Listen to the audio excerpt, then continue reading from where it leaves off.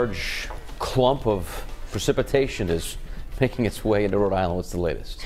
It's a rainy start this morning, Patrick. Some of that rain coming down moderately heavy right now. Let's go ahead and take a look first at our conditions outside, and you can see the dampness as you travel over the highway this morning. Your windshield wipers needing to be on, lights still on, even though the sun is up at this point.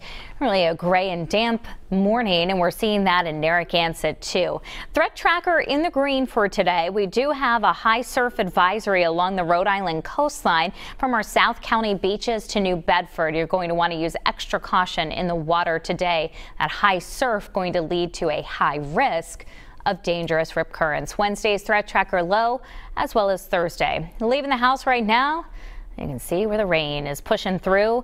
That is going to continue to lift to the north and east, so we see some of those moderate downpours along 95 and 295 this morning, all the way back into the western corner of Rhode Island. So Providence, Pawtucket, and Attleboro, this is heading your way. Smithfield with some downpours, enough to cause some ponding on the roadways. I expect that rain will continue to slide to the east, and we're going to see things drying up as we bring an end to the morning commute. Around 70 degrees in Providence right now. 65 in Newport.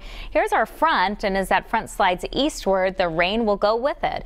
So going to come to an end from west to east during the day today. Still some high dew points, anything above 60 we consider to be noticeable, and when you get close to 70, it's close to oppressive. That's what we had yesterday. But notice the drier air 2 hour west behind the cold front, and so those dew points for us will actually drop through the day today. It's not going to be a significant drop by the end of the day, but we'll at least fall into the lower 60s, which will make for a more comfortable day, make us less prone to the low clouds and the fog lingering. In fact, it's a cloudy, damp start this morning, but those clouds should clear out by midday across Rhode Island and into the mid-afternoon in eastern Massachusetts. So finishing the day brighter and drier.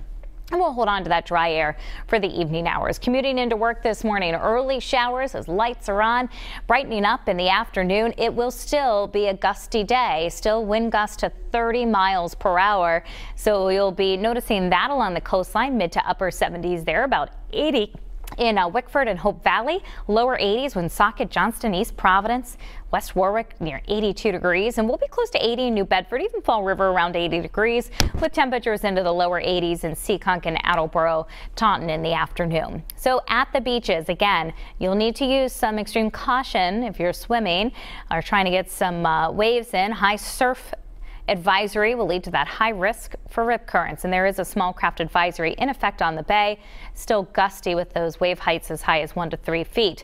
We'll fall through the 70s this evening. Late night lows around 64. Dry skies for you.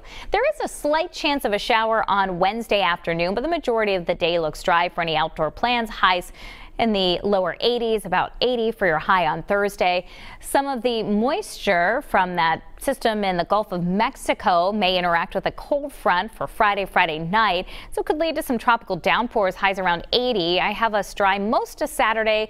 Could see some showers lingering early in the morning.